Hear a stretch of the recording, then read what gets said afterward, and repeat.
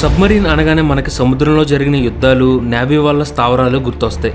మన తెలుగు సినిమా గాజీ చూసుంటే గనక ఒక దేశ రక్షణ కోసం సబ్మరీన్స్ ఎంతలా ఉపయోగపడతాయో అర్థమవుతుంది. ఆ సినిమాలో సబ్మరీన్ అనేది ఎలాంటి కండిషన్స్లో ఉంటుందో, అందులో ఉండే క్రూ ఎలా పనిచేస్తారో చూపించారు. అలాగే సబ్మరీన్ నీళ్ళలోకి దిగడం, పైకి లేవడం, టార్పిడో లేదా మిసైల్స్తో జరిగే అండర్ వాటర్ బ్యాటిల్ని కూడా చూపించారు. Indian submarine S-21 Pakistan submarine Ghazi attack నుంచి తప్పించుకుని దానికి అగెనిస్ట్గా ఫైట్ చేయడం, ఇదంతా చూస్తే ఈ సినిమాలో సబ్మరీన్ ఆల్మోస్ట్ ఒక అండర్ వాటర్ హీరోలా కనిపిస్తుంది. డిఫెన్స్ టెక్నాలజీలో సబ్మరీన్ని నిజంగానే హీరో అనుకోవచ్చు. ఎందుకంటే శత్రువుల మీద మెరుపుదాడి చేయడానికి, దేశ సరిహద్దుల్లో సముద్ర గర్భంలో కాపలా కాయడానికి సబ్మరీన్ కీలకమైన పాత్రను పోషిస్తుంది. అందుకే దీన్ని సాగర యుద్ధంలో బాహుబలి అని చెప్తూ ఉంటారు. రోజుల తరబడి సముద్ర గర్భంలో ప్రయాణం, ఊపిరి బిగబట్టి చేసే పోరాటం, శత్రు సైన్యానికి తెలియకుండానే వారి తీరాల్లోకి చొరబడ్డం, అవసరమైతే ఎదురుదాడికి సిద్ధపడడం, ఇదే సబ్మరీన్ యొక్క మెయిన్ టార్గెట్.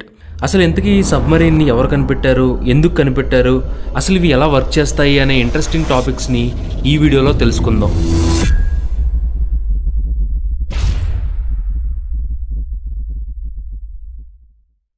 సబ్మరీన్ అనేది అండర్ వాటర్ ఆపరేషన్ కోసం ఉపయోగించే వాటర్ క్రాఫ్ట్.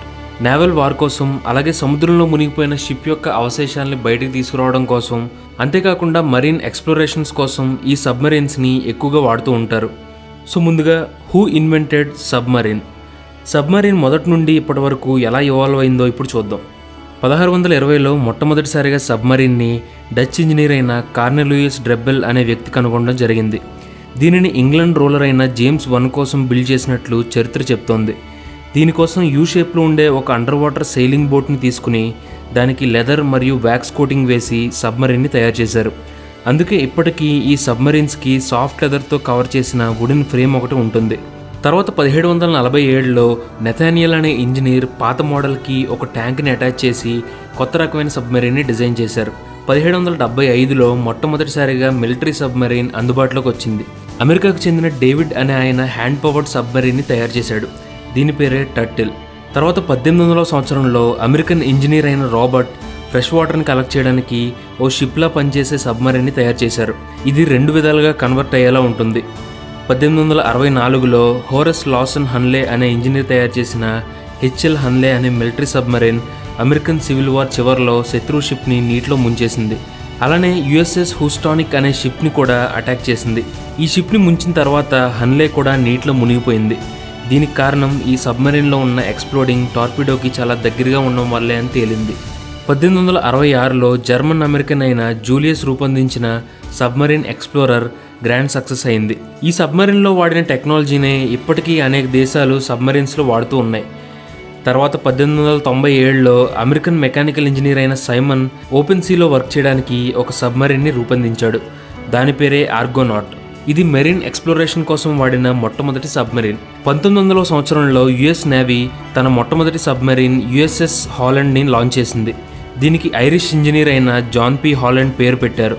తర్వాత 1908లో ఎయిర్ ఇండిపెండెంట్ ప్రొపల్షన్ అనే టెక్నాలజీతో పనిచేసే రష్యన్ సబ్మరీన్ని ఇన్వెంట్ చేశారు. దాని పేరే పాక్టోవి. కంప్రెస్డ్ ఎయిర్తో ఫుల్ అయిన గ్యాసోలిన్ ఇంజిన్తో ఇది పనిచేస్తుంది. 1914-18లో first world వార్లో German navy you-boats అని పిలువబడే హైలీ ఎఫెక్టివ్ మిలిటరీ సబ్మరీన్స్ని ఆపరేట్ చేసింది. తర్వాత 1930లో German engineer Walter submarines and missile రాకెట్స్లో వాడడానికి హై థ్రస్ట్ హైడ్రోజన్ పెరాక్సైడ్ ఇంజిన్స్ని ప్రారంభించాడు. Next 1952లో French under water photographer Dmitry రెబికాఫ్ పూడుల్ని ప్రారంభించాడు. ఇది ప్రపంచంలోని మొదటి టెథర్డ్ రిమోట్లీ ఆపరేటెడ్ వెహికల్. తర్వాత 1955లో US navy first nuclear powered సబ్మరీన్ని start చేసింది. దీని పేరే USS నాటిలస్. తర్వాత 1964లో Woods Hole oceanographic institution scientific research కోసం సబ్మెర్సిబుల్ అల్విన్ని లాంచ్ చేసింది. నెక్స్ట్ 1968లో సోవియట్ యూనియన్ K-162 అనే సబ్మరీన్ని లాంచ్ చేసింది.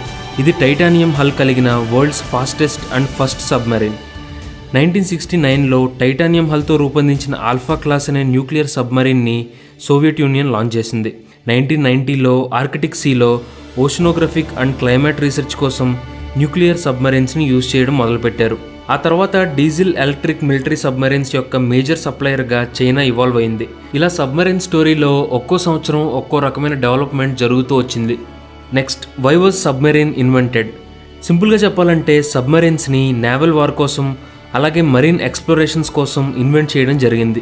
ఇంకా మిలిటరీ సబ్మరీన్స్ అయితే వాటర్ సర్ఫేస్ మీద ఉన్న ఎయిర్ క్రాఫ్ట్స్ని ప్రొటెక్ట్ చేయడానికి అలాగే శత్రువుల మీద అటాక్ చేయడానికి ఉపయోగించేవారు. మొదట్లో ఈ సబ్మరీన్స్ని ఫ్రెష్ వాటర్ తెచ్చుకోవడానికి కనిపెట్టారు, కానీ తర్వాత ఎక్స్ప్లోరేషన్స్ కోసం ఉపయోగించే సబ్మరీన్స్ని కనుక్కున్నారు. కొన్నాళ్ళకి నేవల్ వార్ కోసం సబ్మరీన్స్ని యూజ్ చేశారు. చివరగా అండర్ వాటర్ వార్ కోసం న్యూక్లియర్ రియాక్టర్ కలిగిన సబ్మరీన్ని తయారు చేశారు. ఇలా రీజన్ ఏదైనా సరే ప్రజెంట్ సిచ్యువేషన్లో అయితే ఈ సబ్మరీన్స్ అనేవి కంట్రీ డిఫెన్స్లోనూ రీసెర్చ్లోనూ లీడ్ రోల్ని ప్లే చేస్తున్నాయి. తర్వాత స్ట్రక్చర్ ఆఫ్ సబ్మరీన్. ప్రతి సబ్మరీన్లో కొన్ని ముఖ్యమైన భాగాలు ఉంటాయి. ఇప్పుడు ఒక్కో పార్ట్ని డీటెయిల్డ్గా చూద్దాం. ముందుగా నెంబర్ 1 ప్రెషర్ హల్. సబ్మరీన్ని 2 లేయర్స్తో బిల్డ్ చేస్తారు. ఇందులో బయట ఉన్న లేయర్ని ఔటర్ లేయర్ అని అలాగే లోపల ఉన్న లేయర్ని ప్రెషర్ హల్ అని అంటారు. సీ సర్ఫేస్ కంటే అండర్ వాటర్ అట్మాస్ఫియర్ చాలా డిఫరెంట్గా ఉంటుంది. డెప్త్కి వెళ్ళే కొద్దీ మనపై ప్రెషర్ ఎక్కువ అవుతుంది. ఎర్త్పై ఉండే ప్రెషర్ కంటే 60 రెట్లు ఎక్కువ ప్రెషర్ అండర్ వాటర్లో ఉంటుంది.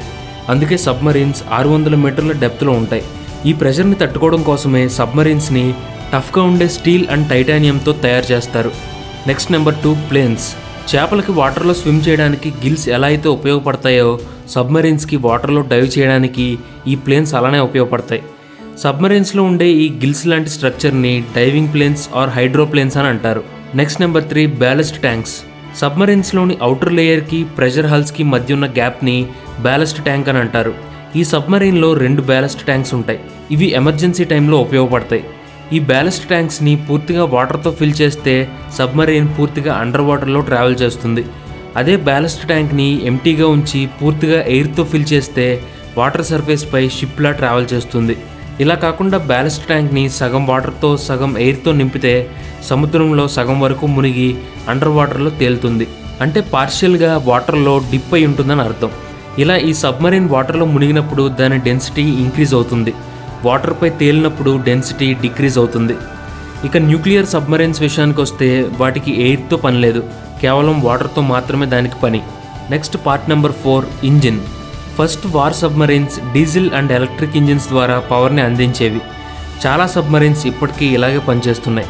అయితే ఈ సబ్మరీన్స్ వాటర్ సర్ఫేస్పై ట్రావెల్ చేసేటప్పుడు డీజిల్ ఇంజిన్స్ కీలకంగా మారుతాయి. బ్యాక్ సైడ్ ఉండే ప్రొపెల్లర్స్ సబ్మరీన్స్ని ముందుకు పుష్ చేస్తాయి. అండర్ వాటర్లో ట్రావెల్ చేస్తున్నప్పుడు ఎలక్ట్రిక్ మోటార్స్గా ఇవి ఉపయోగపడతాయి. 1954 నుండి చాలా సబ్మరీన్స్ న్యూక్లియర్ రియాక్టర్ పవర్ని కలిగి ఉన్న ఇంజిన్స్ సాయంతో నడవడం ప్రారంభించాయి. నెలల తరబడి ఫ్యూయల్ని రీఫిల్ చేయాల్సిన అవసరం లేకుండా అండర్ వాటర్లో స్టే చేయగల ఎబిలిటీని ఇవి కలిగి ఉంటాయి.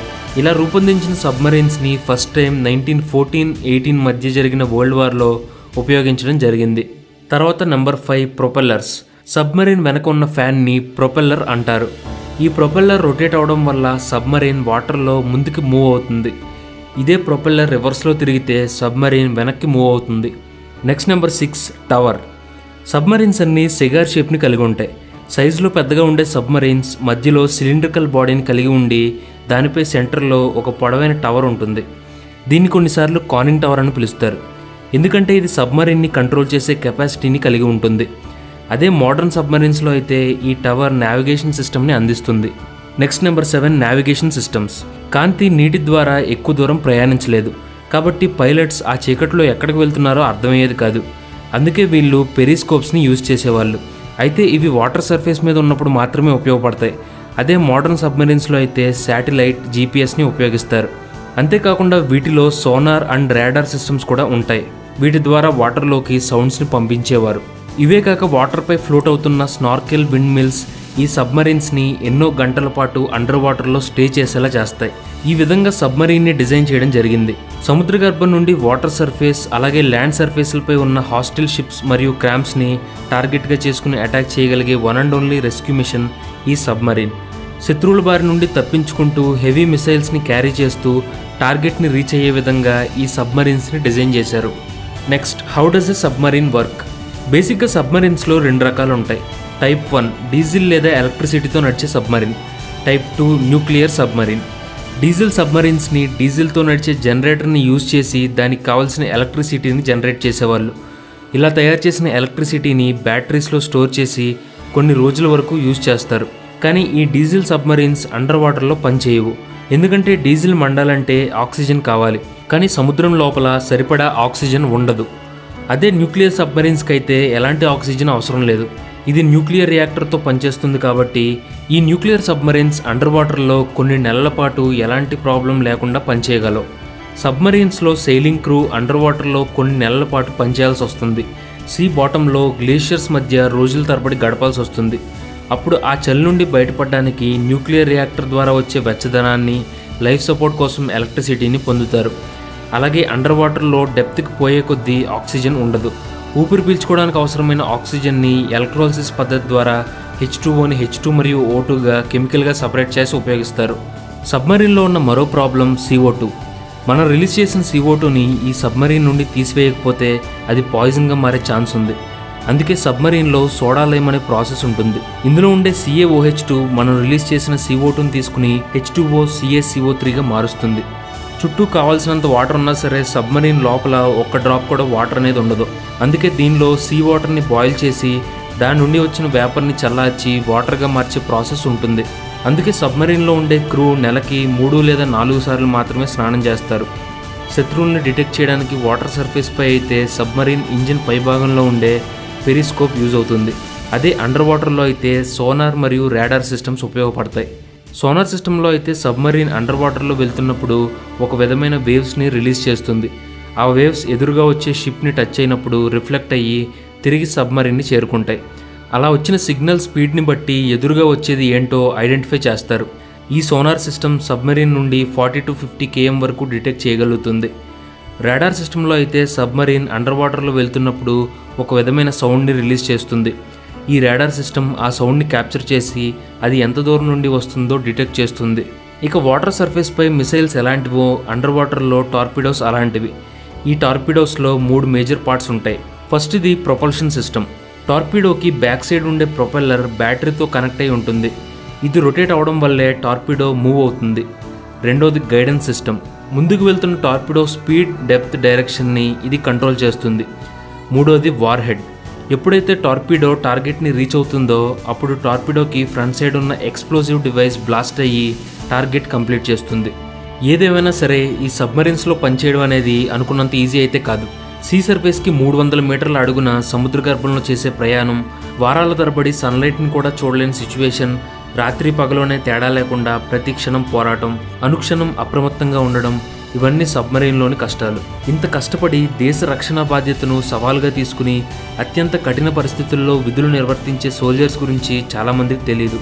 సముద్రం అడుగును ప్రయాణిస్తుందని, శత్రువుల్ని నిశ్శబ్దంగా మట్టుపెడుతుందని అనుకుంటారు.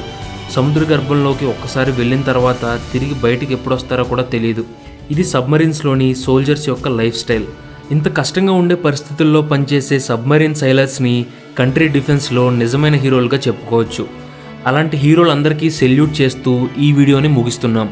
Thanks for watching.